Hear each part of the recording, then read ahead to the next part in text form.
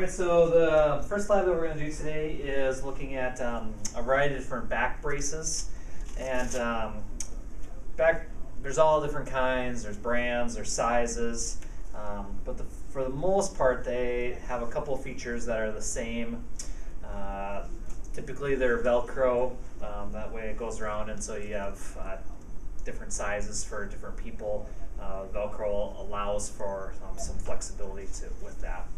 A couple of the types that you'll see on the sheet is actually the lumbar brace, which looks like this. And there's something called the Sportall shorts, which this is an example of the Sportall shorts. Really all it is it's compression shorts with a lumbar brace attached and built into it. What this does is this just allows for a little bit more comfortable fit for the athlete because it's attached to the actual shorts. It stays a little bit. It doesn't slide up and down because positioning is really important when in fit for it. So once the shorts are on, the fitting of the brace is identical to what we're going to show here. So I'm not really going to have them put these on. So the way that typically these braces work is think about it like a belt. Okay. So what you want to do is you want to put the brace on and attach it fairly comfortably with the elastic wrap. And then on either side here, typically you have some extra side pieces that snug and make this a little bit more secure. So if I was going to really kind of tighten this on him, I'd pull these in, and I'd pull these in right here. Okay.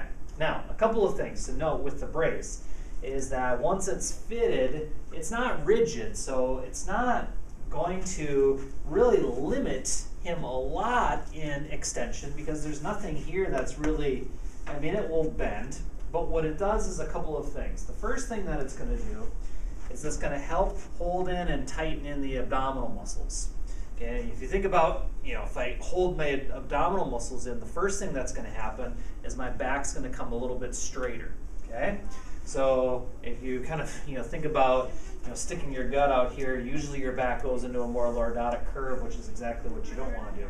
As soon as you suck that in, keep the chest in, that flattens out a little bit, and that's going to help reduce a lot of the pain and uncomfortableness. Another thing that it does is the pressure back there, even though it's not limiting him, like he can force it back, but it's helping him remind that there's the brace there. Oh yeah, I shouldn't extend back. I shouldn't extend back because there is a little bit of resistance. And then the third and final thing is because it's neoprene, it will provide warmth. So that helps and decrease some of the low back pain. So even though it really doesn't restrict anything, if you've got an individual that's got low back pain, you throw them in this, instantly it actually feels better because it's tightening everything up, holding everything in a little bit, and they're actually going to be more functional because of the reduction in pain. Okay? Now, most people, what they're thinking they're going to want to do is thinking, oh, this is a back brace. I should get this up into where the back is. But if you try this on yourself, you realize it feels kind of weird to actually have it this high.